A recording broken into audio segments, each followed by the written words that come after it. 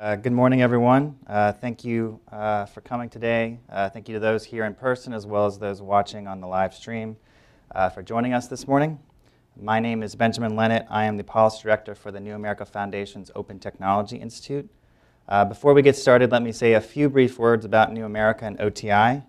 New America is a nonprofit, nonpartisan public policy institute that invests in new thinkers and new ideas to address the next generation of challenges facing the United States. We have programs that work on a range of public policy issues, including education, healthcare, and economic growth. My program, the Open Technology Institute, formulates policies to support open networks and open source innovations. We promote universal and affordable communications access through partnerships with communities, researchers, industry, and public interest groups. And we are committed to maximizing the potential of innovative open technologies. This morning, we are talking about big data. Which paint color is most likely to tell you a used car is in good shape? How did Google searches predict the spread of flu outbreaks? How can data help government be more efficient and politicians win elections? The key to answering these questions and many more is big data, our newfound ability to crunch vast amounts of information, analyze them instantly, and draw sometimes profoundly surprising conclusions from them. To explain this brave new world, we have with us today Viktor Mayer-Schonberger and Kenneth Cukier, close enough, co-authors of Big Data, a revolution that will transform how we live, work, and think. Viktor is a professor of internet governance and regulation at the Oxford Internet Institute at Oxford University. He is a widely recognized authority on big data and the author of more than 100 articles and 8 books, of which the most recent is Delete: The Virtue of Forgetting in the Digital Age. He serves on advisory boards of corporations and organizations around the world, including Microsoft and the World Economic Forum. Kenneth is the data editor of The Economist and a prominent commentator on developments in big data. His writings on business and economics have appeared in Foreign Affairs, the New York Times, the Financial Times, and elsewhere. We'll start with a presentation from Viktor and Kenneth. We'll then sit down for a series of questions and then open it up to the audience for questions as well. So without further ado, Viktor and Kenneth.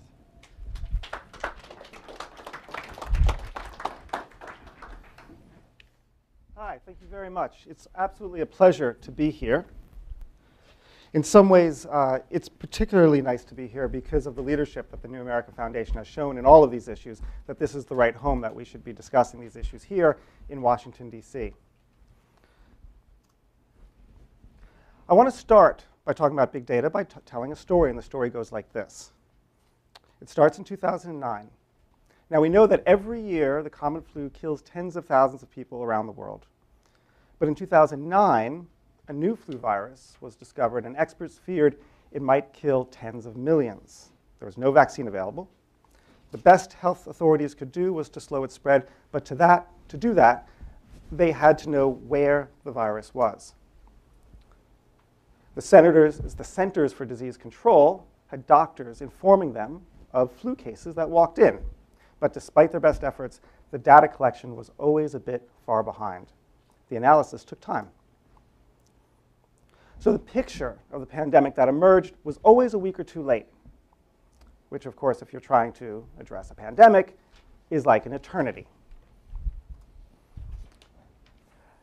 But not long before the flu pandemic broke, engineers at Google had an idea. They developed what they thought was a better way of predicting the spread of the flu, not just nationally, but down to individual regions in the United States. They took 50 million of the most common search terms that Americans searched online from the over 3 billion they get every single day. And then Google compared that when and where those terms were searched with flu data from the previous years by the CDC. And the idea was to predict the spread of the flu virus using Google search queries. And they struck gold. They identified 45 search terms that, when taken together in a mathematical model, could predict the spread of the flu with a high degree of accuracy. So what you're seeing here is the CDC data, the real data of when and where the flu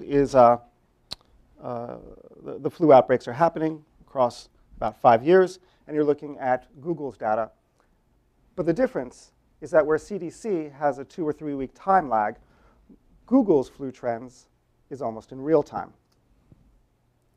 So strikingly, Google's method doesn't involve distributing mouth swabs or contacting physicians' offices. Instead, it's built on big data, the ability to harness data to produce novel insights and valuable goods and services.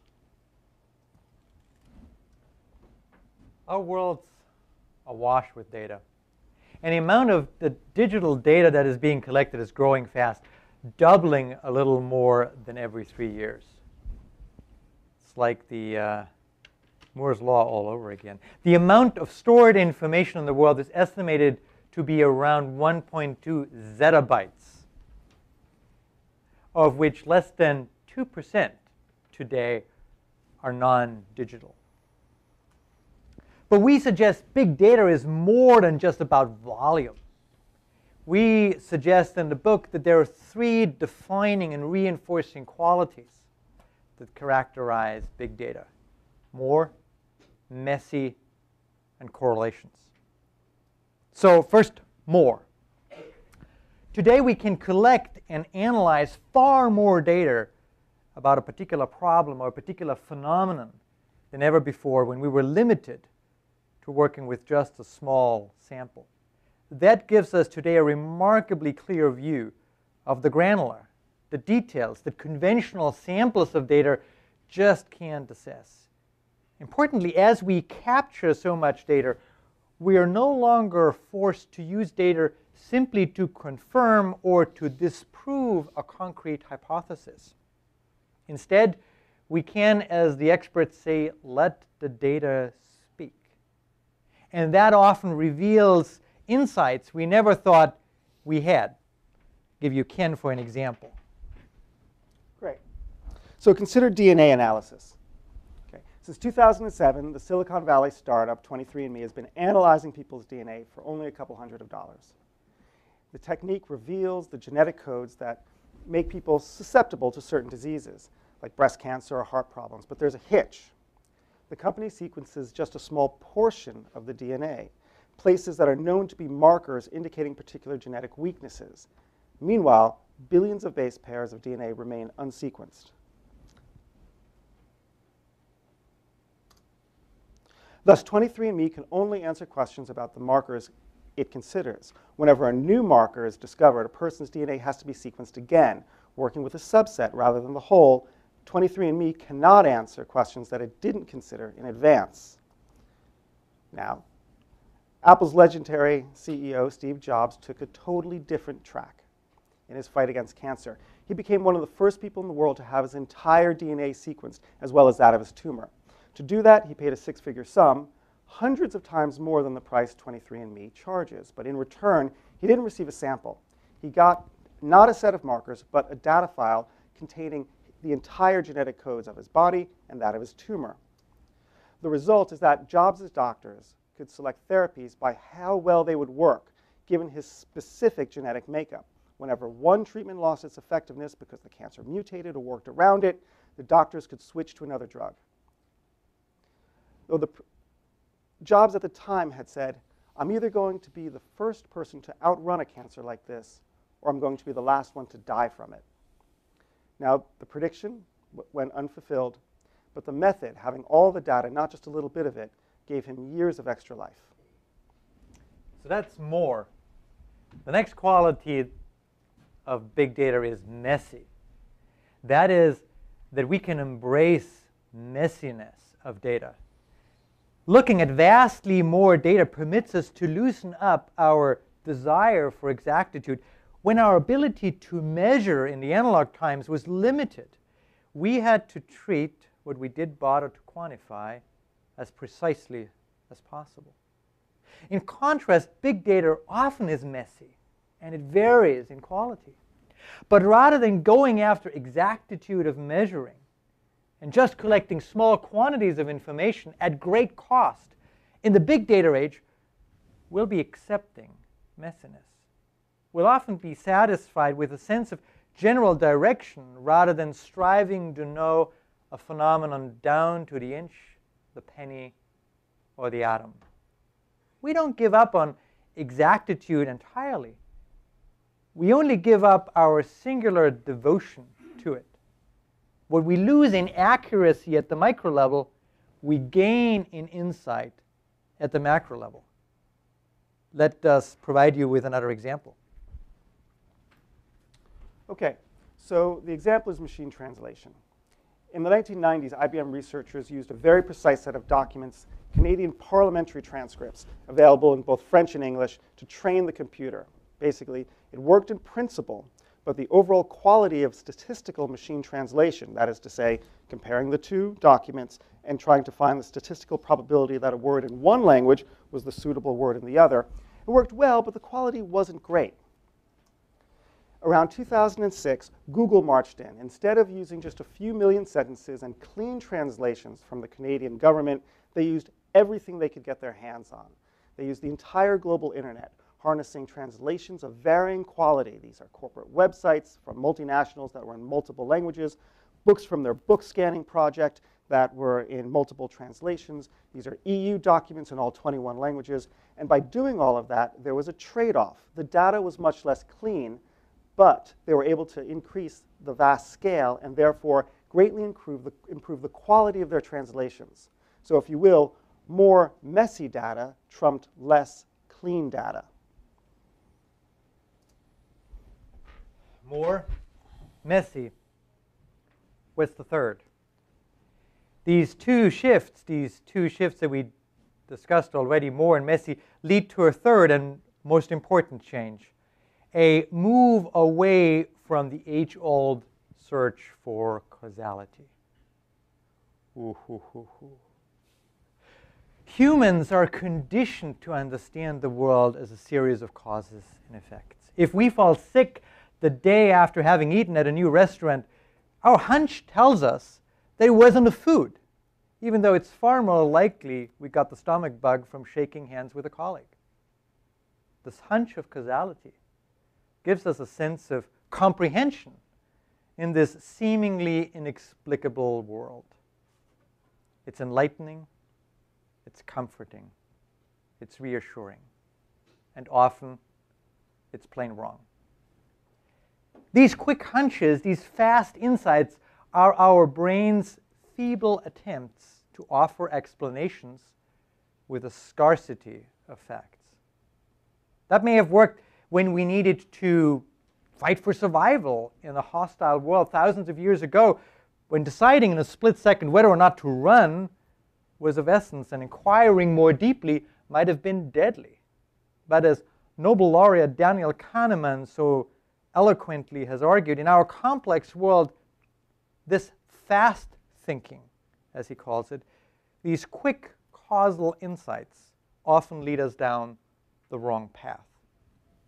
The alternative, of course, is to think slower, to reflect harder on causal connections. It's embedded in what we call the scientific method. As a result, we run experiments to uncover causal relationships. And yet, even the most carefully orchestrated double-blind trial cannot prove causality conclusively either. Facilitated by big data, we now have an alternative method available. Instead of asking why, of looking for sometimes elusive causal relationships, in many instances, today we can simply ask what? And often, that's good enough. Big data correlations help Amazon and Netflix in recommending products to customers. Correlations are at the heart of Google's translation service, as well as its spell checker. Again, they tell us why, but not what. But that is good enough because we need to know the information at a crucial time to act. Correlations do much more than improve consumer efficiency, however. A premature baby can fit into the hand of an adult. Until they are grown, these babies have a terrible vulnerability to even relatively benign infections. Dr. Carolyn McGregor in Canada researches how to give these babies the best chances to survive. Using big data analysis, after collecting 1,000 data points per minute from these babies, Dr. McGregor has discovered a shocking truth. Whenever a little premature baby would have very stable vital signs, often the body wasn't stabilizing. Rather, it was preparing for the onset of an infection. With this knowledge, she could identify babies needing medication at a much earlier stage, before it was too late. If you will, it's the quintessential big data application. McGregor used much more data than ever before for these preemies, premature babies, collected through better sensors. She accepted, even embraced, that in such situations not all data is clean and accurate, and thus accounted for inexactitude in her analysis. But more importantly, she put aside the question of why, of identifying the exact causality for the temporary stabilization of the vital signs before the infection onset. Instead, she looked for what, and that allowed her to identify the infections before the overt symptoms appeared, so she could respond sooner with better treatments to save the baby's life. Now, often big data is portrayed as the consequence of the digital age, but that misses the point. What really matters is that we're taking things that were always informational, but we never rendered them in a data form before. If you will, we're datafying it, to coin a term. Once it's in data, we can use it, process it, store it, and analyze it, and extract new value from it. So think about it in terms of posture. You're all sitting right now, and you're all sitting slightly differently, right? You sit differently than you, and it's obviously because it's your weight, your leg length, your positioning, the distribution of your weight. No two people, or very rare that two people should sit exactly the same.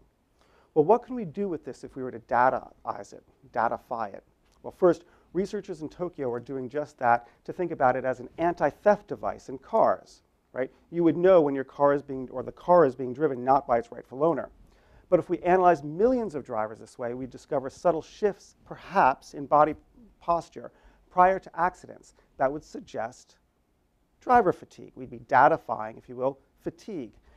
And the car would know to send an alarm to the driver to be more alert. So datification is also a core byproduct of social media platforms. For example, Facebook has datified our friendships and the things that we like. Twitter datifies our stray thoughts and our whispers. LinkedIn datifies our professional contacts. Once things are in data form, they can be transformed into something else.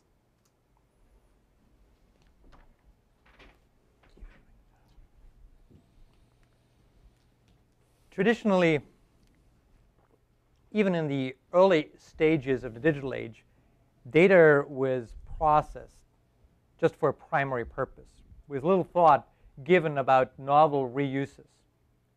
But this is changing. The core economic point of big data is that a myriad of reuses of the information are possible that can unleash new services or improve existing ones.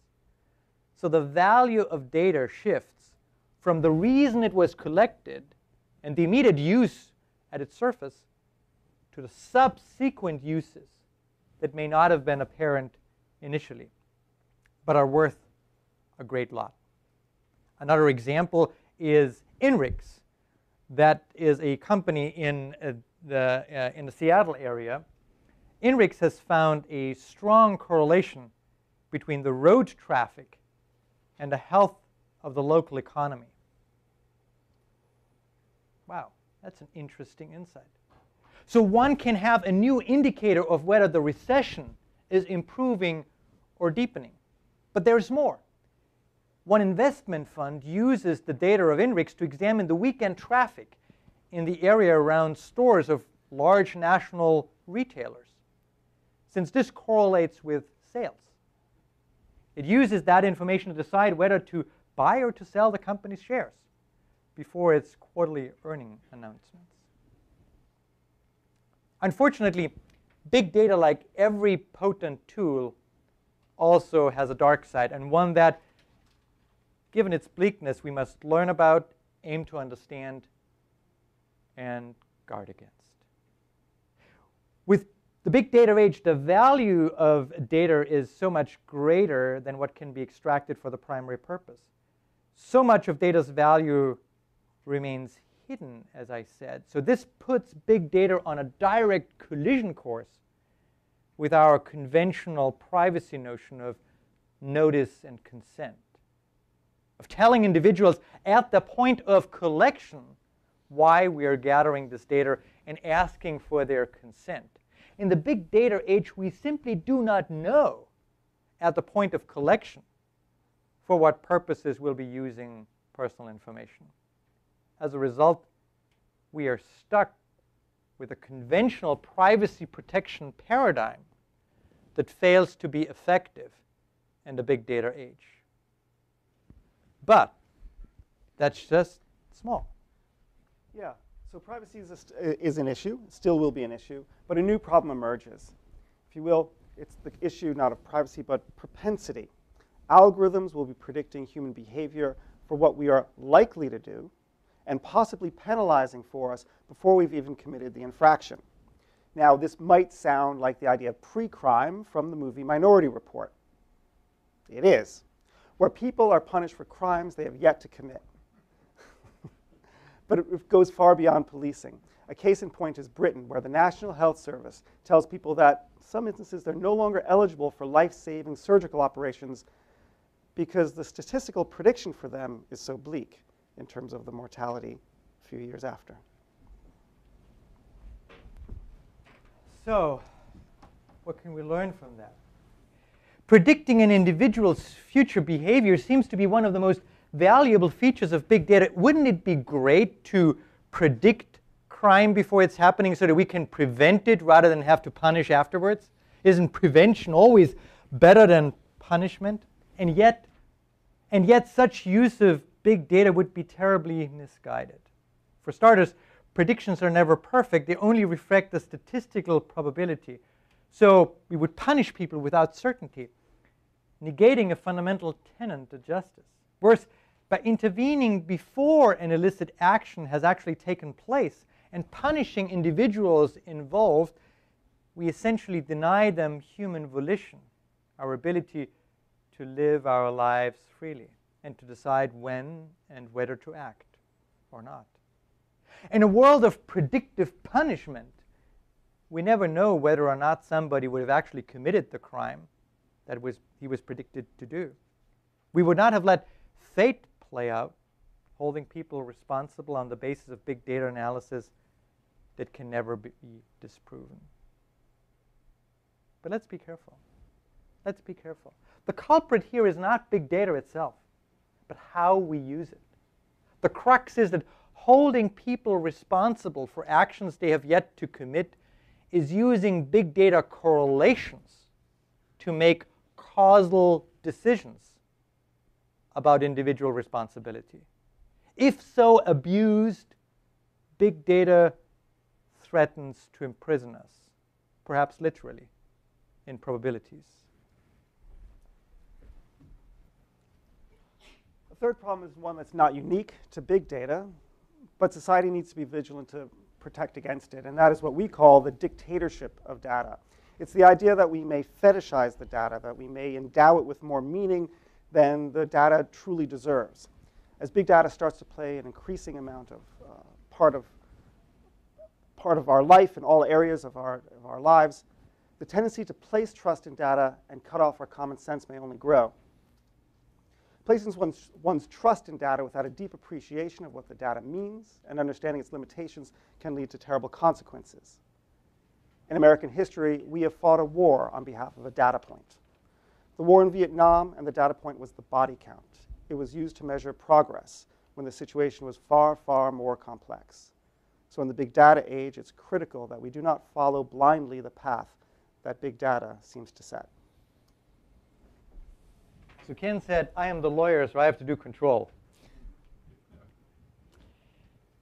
To prevent big data abuse and to ensure that the big data era can attain its potential, in our book we call for new strategies to protect privacy in this big data age and to also protect and guarantee human volition and to limit the dangers of relying too much on what the data dictates. Importantly, our recommendations include the creation of a new cadre of professionals. We call them algorithmists, who would be specially trained to understand big data analysis.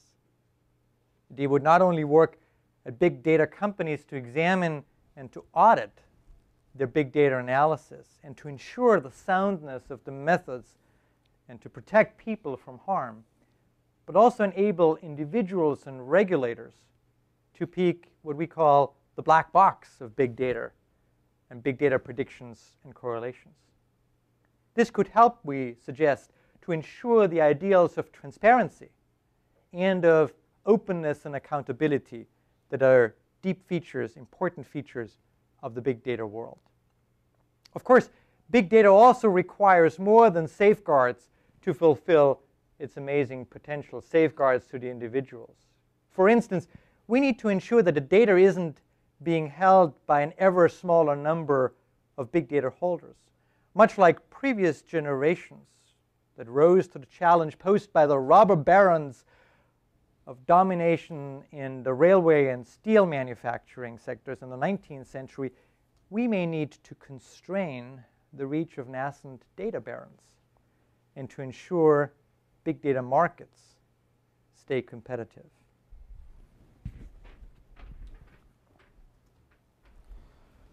So big data is going to help us understand the world better and improve how we make decisions, from what medical treatments to work, to how to best educate our children, to how a car can drive itself. But it also brings new concerns.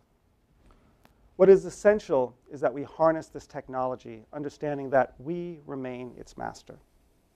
That just as there is a vital need to learn from data, we also need to carve out a space for the human, for our reason, our imagination, for acting in defiance of what the data says. Because the data is always just a simulacrum of reality, and therefore always imperfect, always incomplete. As we walk into the big data age, we need to do so with humility and humanity. Thank you very much.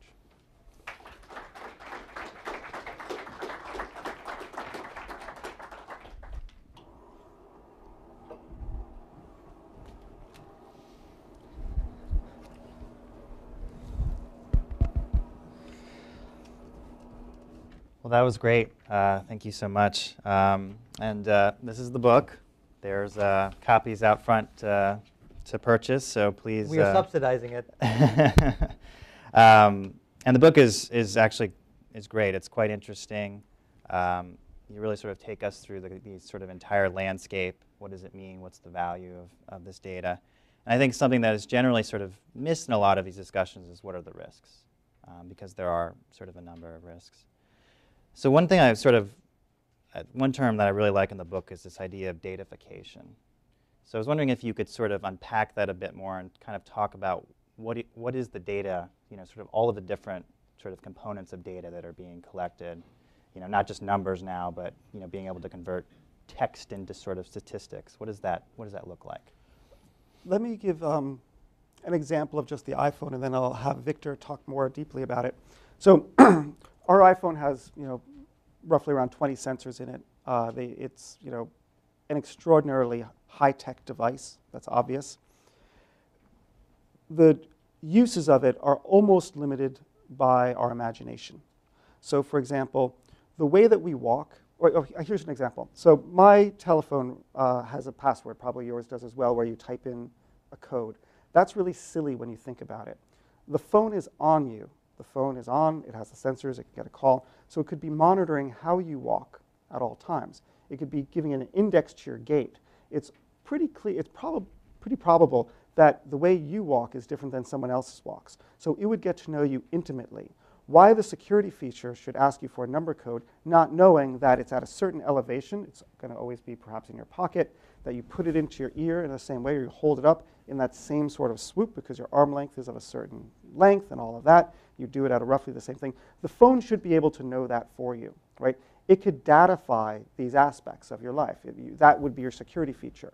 Layered on top of it, you could apply a new application. So the application might be able to tell that your phone monitoring your mobility and the number of calls you make, perhaps your speech, it would be able to tell that you're getting sick prior to you feeling the symptoms of the flu. This sounds like science fiction. It's not. It's already been done with earlier technology about 5 years ago at MIT by Sandy Pentland, okay, where the looking at the patterns of usage of the mobile phone and the mobility was able to predict that someone was coming down the flu prior to that individual themselves knowing they were getting the flu. So when we datify aspects of our life in this way, we can do radically new and interesting things that will add value to our lives. And what works on an individual level also can work on a societal level. So in Boston, there is an application out there on the smartphone, and as you travel through the city and you drive over potholes, the iPhone shakes, and that shaking is recorded and is interpreted as a pothole and sent to the city, so that the city for the first time has a really accurate map, or begins to have an accurate map of its potholes. That's really valuable because that's not what they had before.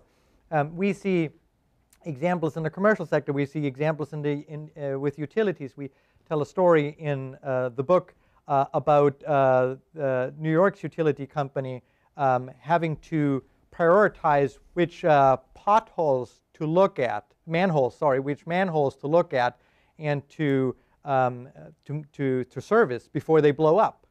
It turns out that there are dozens of manholes that blow up every year. And there's no really good way of prioritizing that. Now, what they did was to employ big data. They took the last 100 years of maintenance records of each of those manholes. This was incredibly messy data because it was recorded not in a standard formatted way.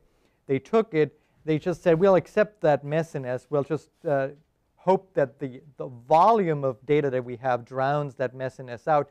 And they were right. They were 4 times better able to predict exploding manholes than before, and thereby were able to prioritize what manhole to maintain or to service.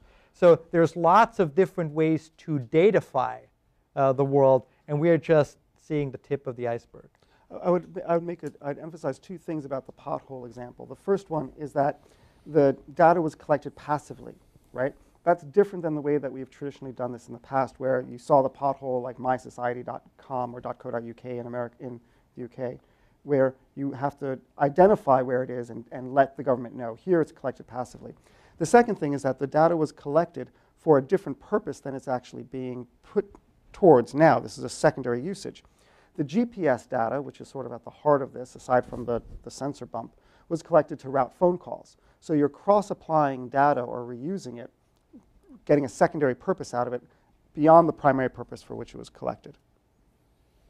So one of the sort of mechanisms you mentioned in the book are for datafication are Facebook and other social networks as sort of these sort of major hubs for this kind of data collection. There was an Economist article in February called Stat Oil, Lenders Are Turning to Social Media to Assess Borrowers. And I'm going to read sort of some snippets from it and then point to something in your book because I think there's a really interesting connection there. Some firms, and this is from the Economist article, some firms piece together scores by analyzing applicants' online social networks. Professional contacts on LinkedIn are especially revealing of an applicant's character and capacity to repay, says Navan Bhatia, the founder of Neo, a startup to assess the creditworthiness of car loan applicants. Neo software helps determine if applicants' claim jobs are real by looking with permission at the number and nature of LinkedIn connections to coworkers. It also estimates how quickly laid-off employees will land a new job by rating their contacts at other employers. Neo's efforts to improve accuracy also include recording borrowers' Facebook data. Mr. Bhatia reckons that within a year there will be enough evidence to determine if making racist comments on Facebook is correlated with a lack of creditworthiness. An additional example, applicants who type only in lowercase letters or entirely in uppercase are less likely to repay loans, other factors being equal, says Douglas Merrill, founder of Zest Finance, an American online lender whose default rate is roughly 40% lower than that of a typical payday lender.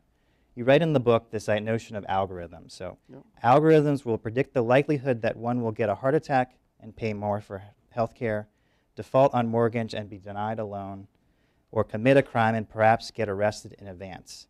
It leads to an ethical consideration of the role of free will versus the dictatorship of data. And sort of later on, big data can lead to penalties based on propensities, and what I would sort of add, penalties based on associations. Sort of, can you kind of, what does this mean then for the future when you have basically, potentially what you write on Facebook influencing your credit score? Let me start and then I'll hand it to Viktor. So in the first instance of some of the signals. Does the person really, we're using Facebook to determine if the person really has the job or not. It seems to me that what's happening here is it's done by human eye, right? They're actually, a human person is looking at it and identifying if this makes sense. It's not, if you will, a real big data analysis. It's just what we've done in the past, but we now have this new tool to look at it. Now, it's quite more interesting when you think about whether racist people repay their loans more or less and how you would use that information. It's kind of there to say, well, isn't this interesting? Likewise, Douglas Merrill's extraordinary finding of knowing that people who do all caps or all lowercase tend not to be as creditworthy as people who write in a normal way. Normal being, I mean, however you want to put it, maybe a normal distribution or normal as in what we ordinarily think is the rules of grammar. That is just a pure correlation, right? We could come up with plausible scenarios to us for why that might be the case. It might be just ridiculous. Why even go there? That would be an instance where you'd say, hey, that's good enough. The troubling thing is that we will be, if you will, victimized by this, both by the commercial sector and by the private sector and by government. And it won't be clear to us because we don't know the causality why. It's not even certain that right now we can talk about big data in a form that's explainable and comprehensible because we're just at the outset of the big data age. But what happens when we want to explain why we've faced some sort of penalty or sanction or denied a credit or an operation based on an enormous big data analysis that looks a little bit like flu trends, but the explainability is missing?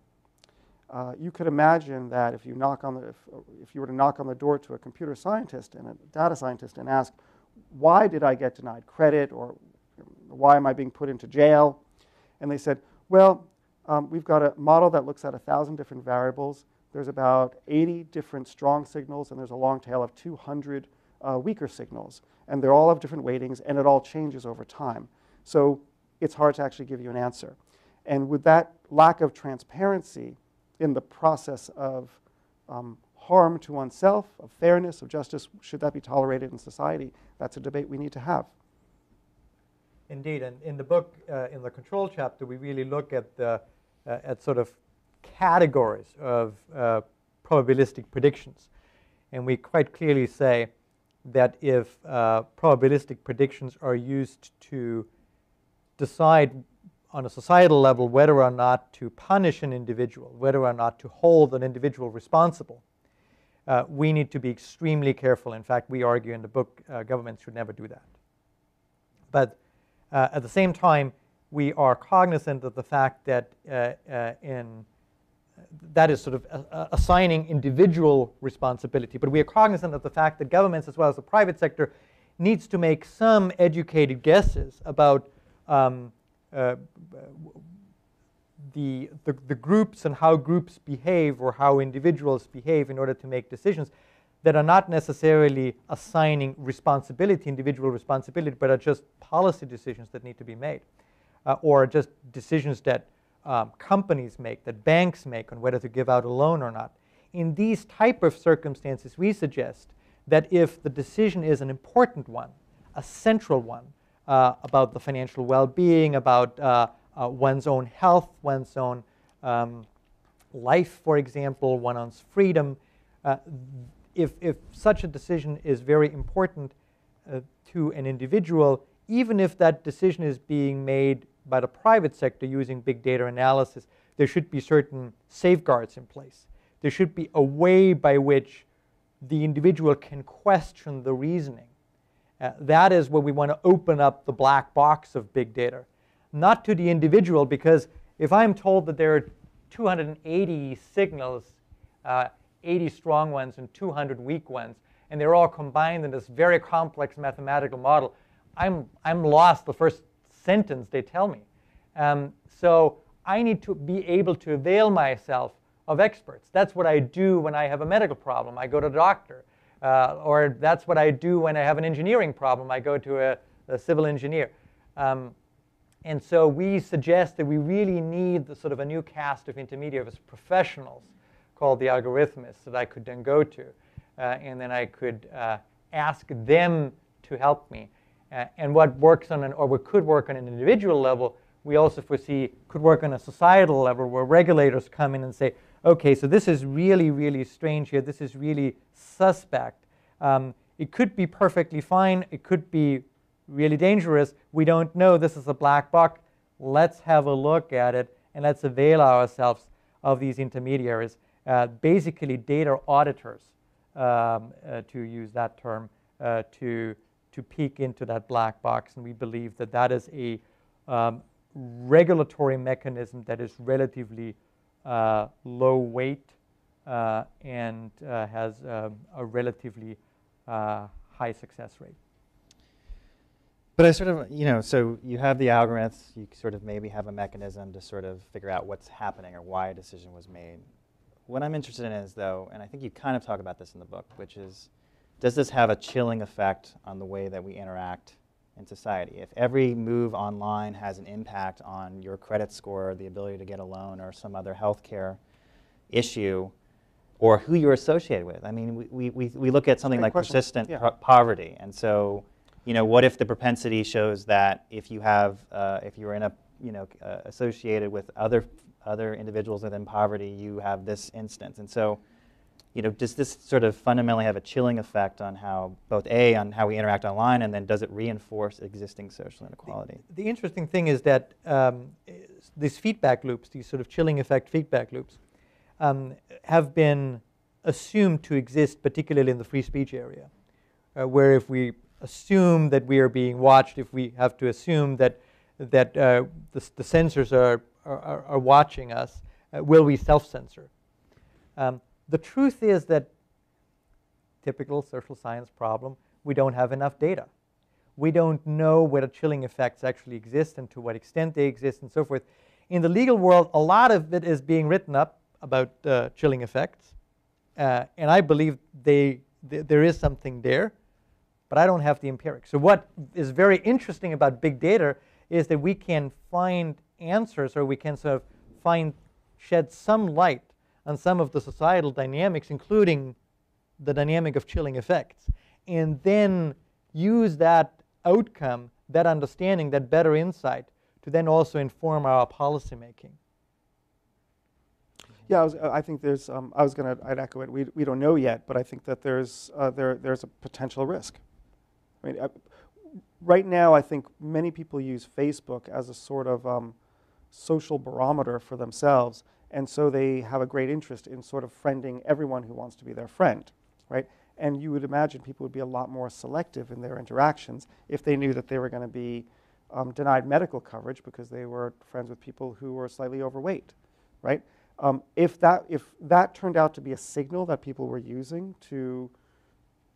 for whatever purpose, you would imagine that the interactions in the social sphere would look different. Now, we've never, as a society, thought about that before. We've never had that as an issue for us before, but as you've read from the article, that's the world in which we're stepping into. So obviously this is bringing sort of new challenges. You write, the age of big data will require new rules to safeguard the sanctity of the individual. Privacy is clearly sort of one of those challenges. But one of the sort of things that I thought about with the book was, one of the refrains against, or sort of people when they're not concerned about online privacy, they always say, it's only about seeing ads, online ads, or I have nothing to hide. And so you write in the book, how can companies provide notice for a purpose that has yet to exist? How can individuals give informed consent to an unknown?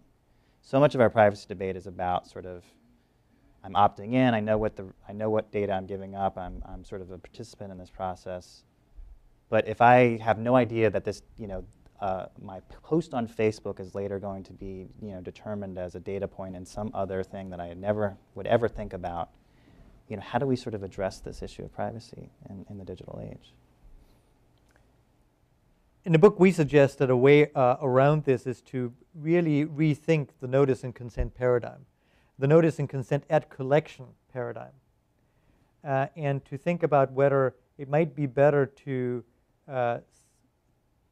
consider accountability of data use. That is, the problem is not whether or not data has been collected, but what data is being used for.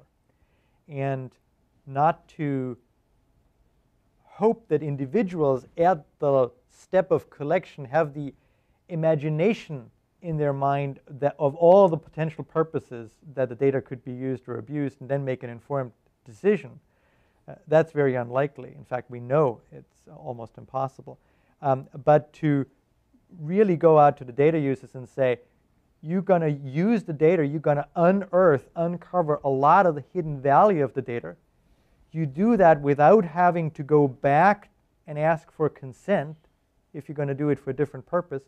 That's a huge benefit to you, but in return, you need to take on some accountability, and some accountability that then has teeth. So can people opt out of this big data opt out world? of big data? Yeah, there's still a place in Antarctica. Yeah, no, totally. I mean, we've seen people opt out. You're called the Unabomber, right? Ted Kaczynski opted out. Can you opt out of computers? I mean, think about it. Can you? I don't think you can, right? So I think that's going to. So the answer is going to be no, right? You can't opt out of autopilot when the plane is landing, right? And that looks. It's not really big data, but it's certainly big processing power and it's computational. So I think this is going to worm its way into all facets of human life. And what was important is if we can't opt out, if we can't leave the car in which we are, it's better to be in the front seat rather than the back seat, so that we can shape the direction in which we are going. And that is what we hope to achieve with the book as well, that we have as a society a debate. You need to know about big data. You need to know what upsides it has and what challenges it poses, so we can have a societal debate about it. Got one final question, and then I'll turn it over to the audience. You say sort of at one point in the book, at the same time, society will have to redefine the very notion of justice to guarantee human freedom to act, and thus to be held responsible for those actions. So we talked about sort of privacy, but what are sort of kind of the other big ideas that we're going to have to address to sort of deal with the challenges of big data? Victor and I are looking at each other because we both feel so impassioned about it. We're not certain who's going to talk first. I think we both should. This is really important. We've not had the judicial system has never had to grapple with the idea of penalizing someone before they've committed an act, right? And because of that, it's on woolly ground in terms of what it is the value is that we need to preserve. And the way that I tend to think about it as a writer is seeing the information explosion of the past during the printing press. The printing press gave rise to free speech laws. This is simplifying the history. But if you remember when Socrates was on trial for corrupting the youth of Athens, in his Apologia, he used a couple defenses, but one was not free expression. And the reason why is that awareness of the right to free expression simply didn't exist. It took the printing press, it took a cornucopia of information to have us as a society realize that this was something sacred that needed to be preserved, and we needed eventually laws to protect it. Now I'm simplifying the history, but that's one way to look at it. I'm a journalist, so I kind of live and breathe these issues. So what would be the thing that you need to preserve in an age of big data? What is that one corollary, that touchstone that we're going to have an awareness of? And I think it might be human volition, free will, moral choice, that we might need to actually enshrine these things in law so that it's a feature of our lives that we can actually hold sacrosanct. Okay, but I want to give, if Victor wants to add to that, because he's impassioned about it from an individual responsibility point of view. If you, I am quite impassioned about that because my biggest concern is that we, as a society, might also move away from assigning individual responsibility, right? So we're saying one of the problems with big data is that we will predict the future and hold people responsible for future events or future behavior that they haven't yet committed, haven't yet acted on. And so that's really Minority Report. But what if a society decides not to punish people for future events, but just to sort of create incentives, societal incentives, so that people shift their behavior in the future, so that everything is like the nanny state, and the big data version of the nanny state, where there is no individual responsibility anymore, but the nanny state is still driving us, is still sort of using predictions in order to guide us. If there is a world without responsibility, if there is a world without individual guilt, if you want, and punishment, then this is a world without innocence. And I wouldn't like to live in that world. Okay, we're going to open up for questions. We have a mic going around. I think the gentleman in the black sweater, Heba, right there, had his hand up early on. Elliot Maxwell, FCC. Elliot Maxwell, former FCC. Great guy, friend of mine.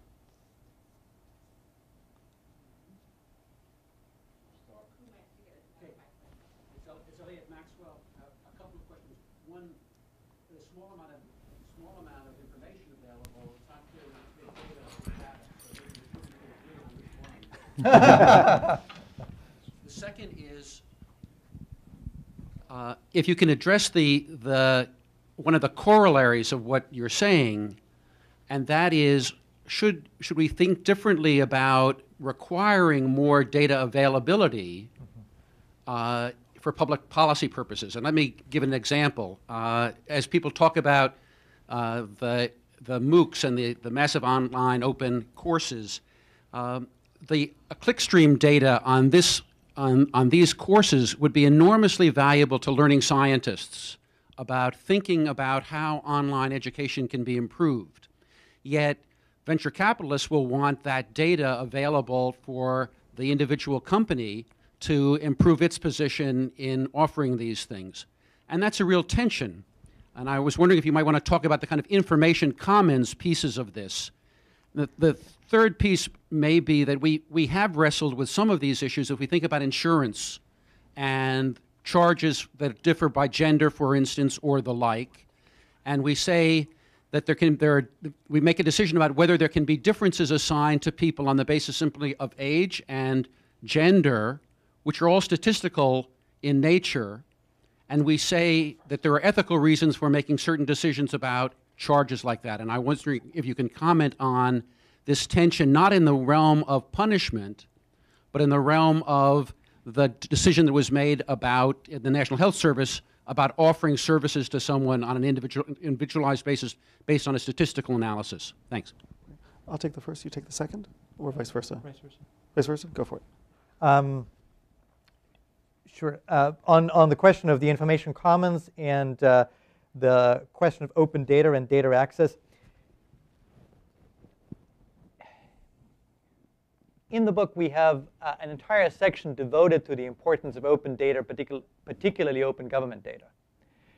And we think that it is imperative for governments to open the data sources that they have. That is often harder done than said. It requires the right infrastructure. It also requires an understanding of what the data contains and so forth, some thinking about the meta structures and all that. But we clearly believe that that's a very big value. We also believe that there is a potential place for government incentives or government-created incentives to release data. So for example, as we have seen, if you receive a government subsidy to do research, then you should not only make your research results openly accessible, you're smiling, we know both what we're talking about here, but also the underlying data. And I think that's important. We could expand that to civil society organizations, to some NGOs, to some self-help groups who might get tax benefits if they follow that policy. We could even think of the private sector getting some tax benefits, some incentives from society if the private sector entity shares that valuable information with the society at large, with the research community. Again, keep in mind, we had this debate before. We had it some 200 years ago when we thought about the patent system. Because the patent system in this country tries to find the balance between giving an exclusive right to the patenter versus making sure that everything about an invention is being documented so that once the time period is up for the patent, society can use it and utilize its value. So that there's a balancing going on there, and I think we need exactly that kind of balancing in a number of areas in society. You mentioned education as a fabulous example. We believe that big data will change, will reshape education, but we also believe that health is going to be a huge field of application where it is remarkable that it took a private company, 23andMe, which we mentioned, to be the first one to aggregate 10,000 DNA sequences of Alzheimer's sufferers, so that we could do the first analysis of genetic traits of Alzheimer's sufferers, because our current healthcare and health research system was just unable to do that. So we really need to revisit that, and thank you very much for that part of the question. And now I toss over that really hard question, the second one, to Ken. Before I try to tackle imperfectly the second part of the question, let me go back to one aspect of the first one that I feel strongly about, which is I'm all in favor of a data commons. I think it's a great idea when, for example, it's public it's information provided by the state as open data. But I'm against data communism. And what I mean by that is this idea of compelling private sector entities to disclose the data that they've collected.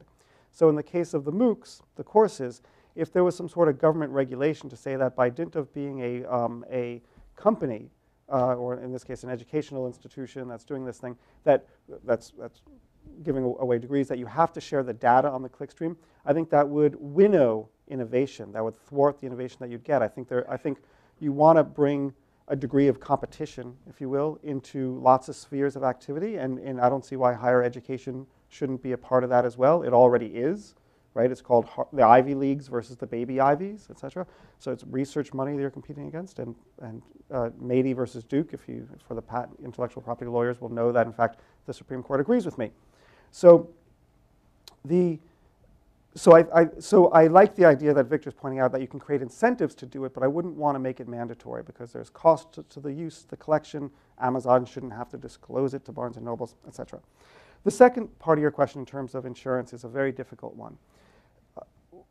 Basically, what we're seeing is a clash, and the clash is what the statistics say in terms of the differences in the frequency, propensity of, say, getting into a car accident if you're male versus a female, and versus our ethos for equality, our values in terms of treating two people the same commercially or in the eyes of the law.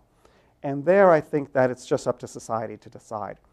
Yes, on one hand, it looks anti-math, right? It looks like creationism to say that you have these known statistical features of something, yet we're going to abrogate it entirely, and we're going to be blind to it and pretend it doesn't exist, and we're going to, say, price insurance in this form.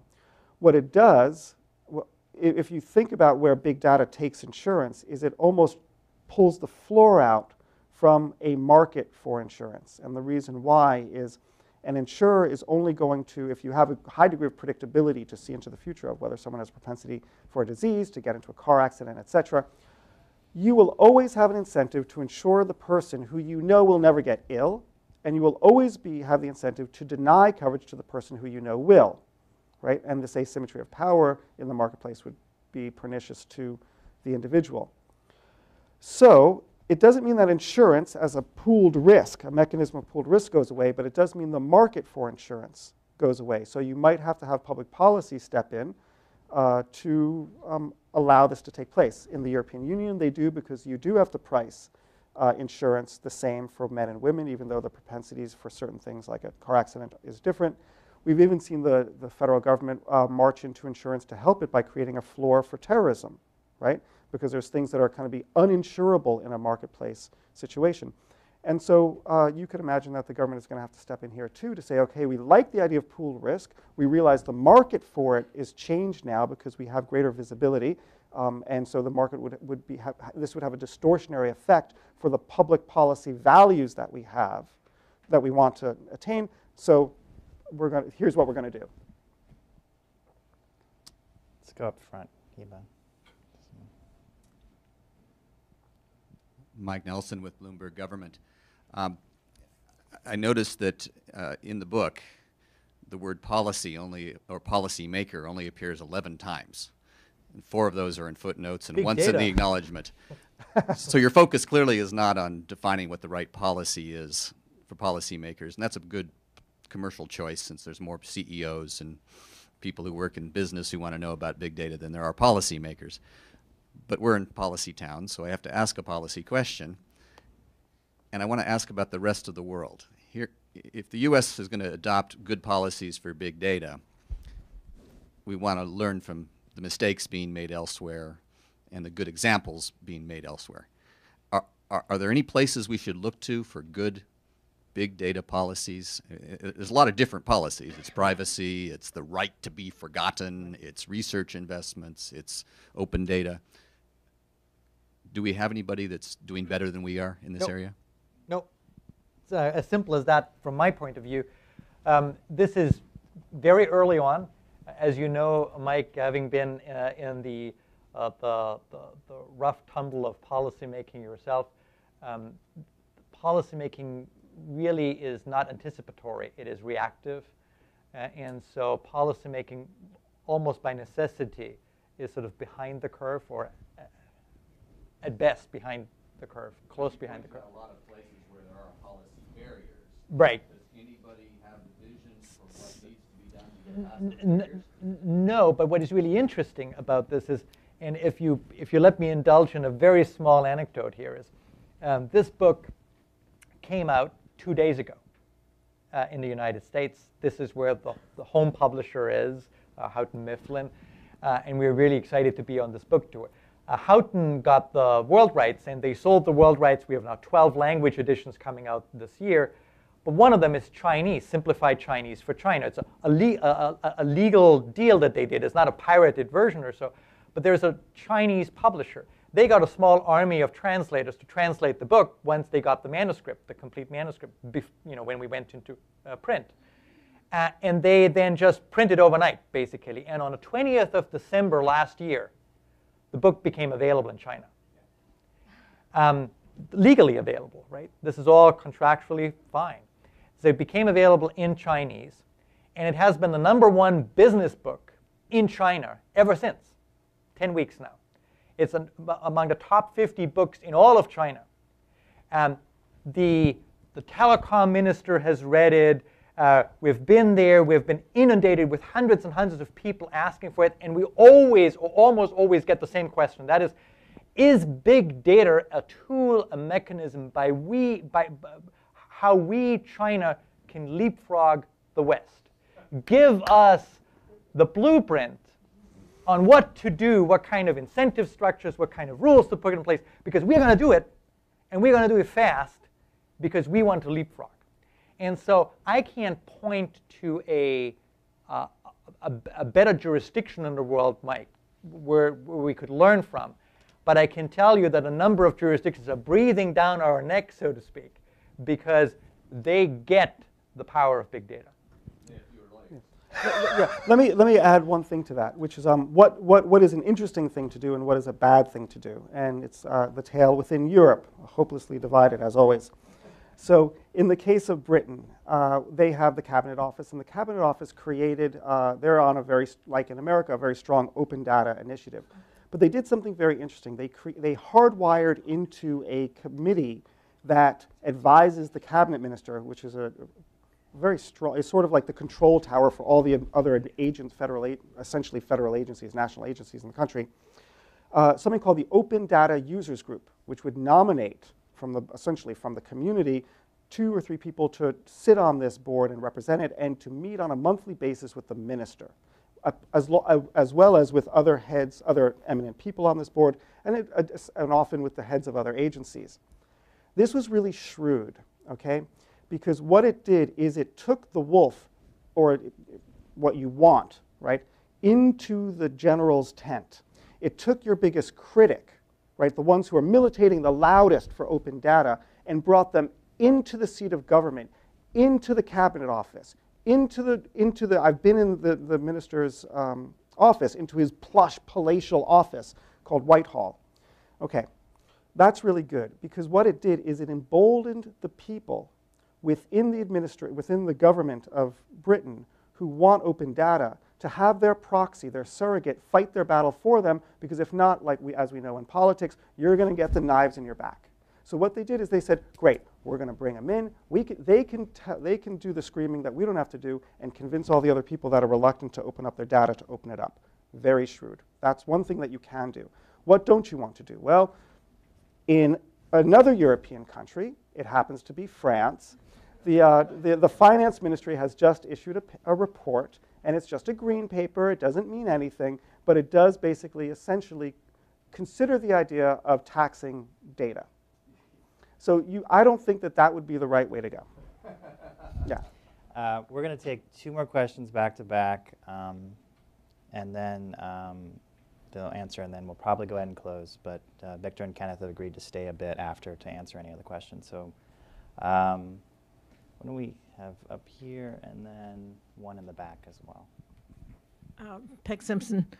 I've been running a DuPont Circle Village, which is an aging in place thing, but I'm also a lifetime reporter. I remember taking a health economy, or economics of healthcare at Harvard ages ago, and was shocked when the professor was saying, you know, these are choices you make about the availability, and if you're 55 or older, you're not eligible for a kidney transplant or a kidney dialysis in England.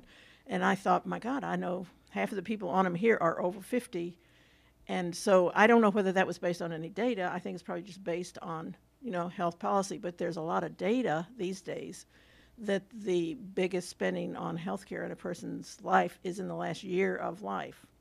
Now, what do you do with that data? You know, do you say, sorry, you're 80, and you might live to 90, but we don't know, and so we want to deprive you of that. Do you set rules in hospitals? I mean, I don't know what.